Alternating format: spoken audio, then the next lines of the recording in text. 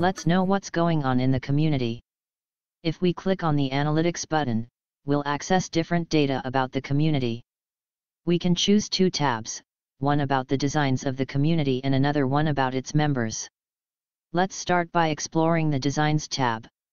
On the left side, we have a menu for exploring different visualizations.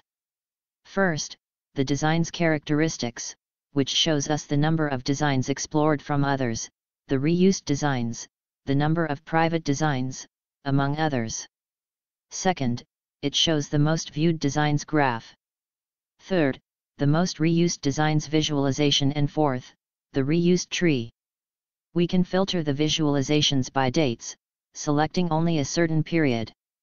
If we go to the Members tab, we'll be able to see the number of total members of the community, who are the contributors, the co-creators, the publishers or the commenters.